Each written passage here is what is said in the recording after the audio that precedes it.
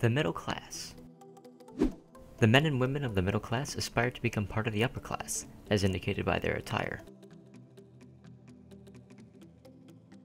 The men wore top hats and slacks while the women wore bell gowns and styled their hair.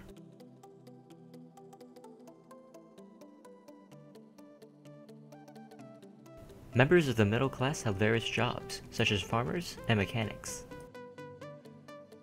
These jobs pay decently, enough to save 15% and still live comfortably.